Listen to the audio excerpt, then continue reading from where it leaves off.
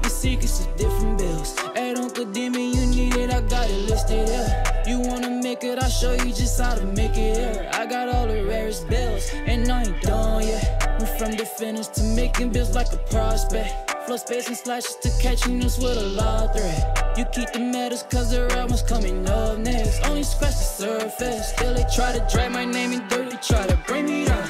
See me winning, you ain't like me. Yo, what's good, my nephews and nieces? This is your favorite uncle, Uncle Demi, and today I have another special banger for you, right? Today we're going to talk about how to make a slash first shot creator, but before we get into the video, make sure you drop a like, subscribe. As like of the video, push the video to the recommended, and of course subscribe and put your note again for my daily uploads. Without further ado, let's hop straight into the video. Okay, so first and foremost, you have to be a power forward or center at this position, but once again, this is going to be more of a small forward type build. This ain't a center build at all. I want to repeat, this ain't a center build. We're literally making a small forward at the power forward position because we want to get the name. It's almost like Kawhi Leonard playing power forward, right? We know he's not a power forward, right? But he's just, that's just how their lineup is made. Same thing for Jason Tatum. Jason Tatum's a power forward. He plays a power forward, but we all know he's more of a small forward shooting guard. Same thing for Kawhi Leonard, small forward shooting guard types, but we're going to go at the power forward for the name, 6'7", 220 with a 6'8" wingspan, all right?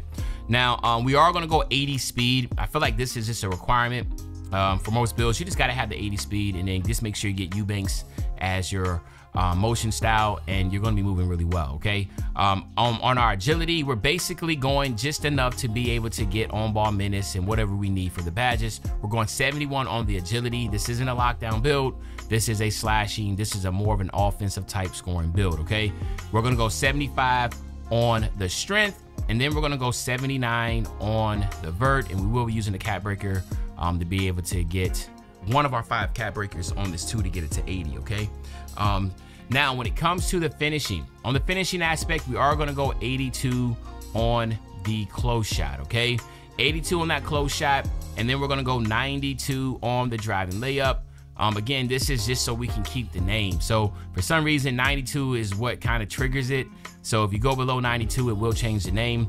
But the good thing is you're able to get every single layup package here. You get physical finisher on gold. You get float game on gold, area wizard on gold. All this stuff is just off that 92 layup. It's high, but at the end of the day, it's still going to be something that's really dope, okay?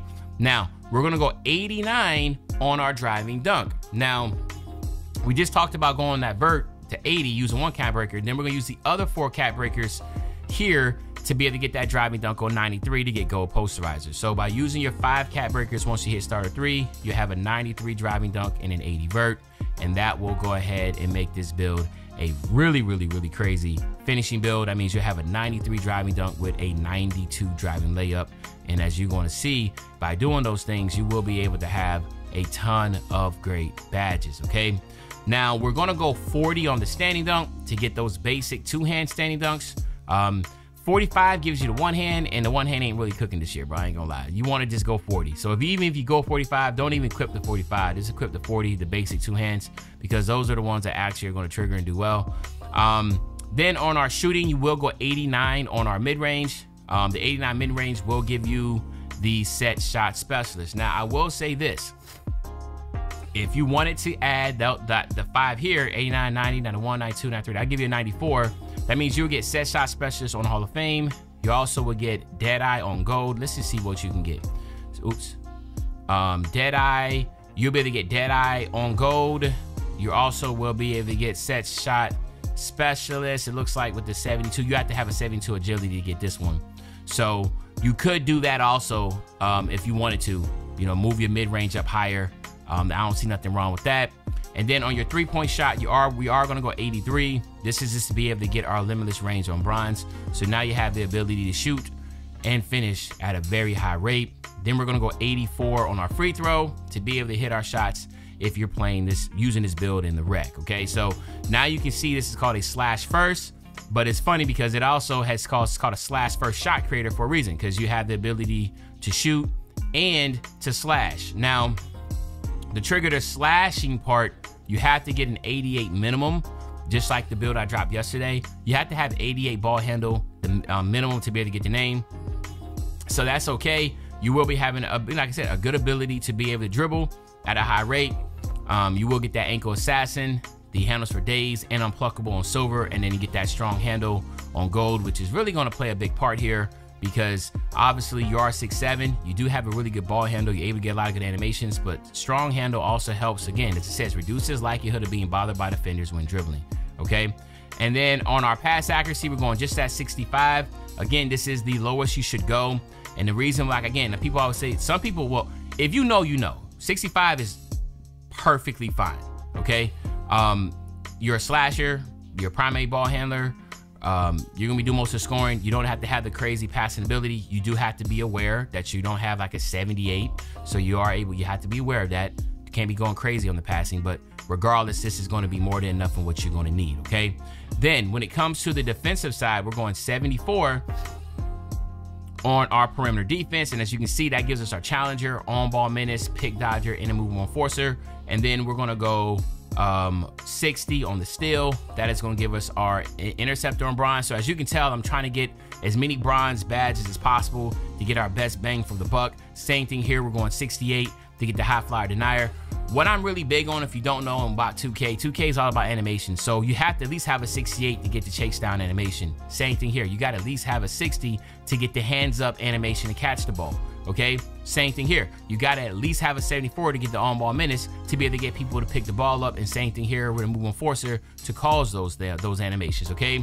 We're going to go 60, same thing here, we're going 60 just so we can get our rebound chaser on, our box out on bronze. Now we do have a little bit left over here, and what I wanted to do is try to get this to an 84. I've been trying my hardest to try to find a way to get this close shot to an 84, and then as you can see, by going 79, we are able to do that. Now by going there, you see now we got Paint Prodigy on silver, so there we go. So now we got something we cooking with grease. So basically, as you can tell, there's so many different levels of this build to be able to finish really well. And then when we come over here, look at all the badges that you can get. You get shooting, you get finishing. There's so many good ones here. I don't even know which one I would say would be the best. Obviously, the driver with the driving dunk and ball handle with the 96, 97, that's going to be a really good one. Slice is also going to be a good one for the driving dunk speed and agility. But if I had to pick, it's going to be driver. And then my other one, is it smooth out the raper? No, mixtape, mid-range, ball handle, nope. Is it finisher? Driving layup, driving dunk, vert, feathery touch, close shot. Where's the one? Attacking, driving layup, driving dunk, clinic, driving layup, mid. Here it is, driving layup, mid-range, and three-point shot. So this is another one. The clinic is another one that's gonna be really good, just because it gives you this silky shooter badge. Easier to make perimeter shots off the dribble and boost the chance of ankle breakers. So you're looking for silky shooter, as you can tell. This right here, smooth operator, gives it to you also, which is driving layup, mid-range shot, and ball handle. But I think that this one right here is going to be better because this gives you the mid-range shot and three-point shot all together, so you can kind of fade in mid-range and stuff. Or if you want to go to driver, this is the poster machine, amplifies overall dunking ability and makes skilled dunks easier. So those are the options that I will look at. But again, it's your build. You can make it any way you want or use whatever takeover avenue that you want. But the build does it all, and the name is absolutely insane. Extremely rare build. You're not going to see these on the court, and you already know Uncle Demi is the place to go if you want to be able to get rare builds. But let me know in the comment section what you think about the build. What would you change differently? But other than that, it's your favorite old head, Uncle Demi. I'll be back really, really soon with the Banger Man. You know, when I say back soon with the Banger, you know exactly what I'm talking about. I'm talking about tomorrow, man. I'm out.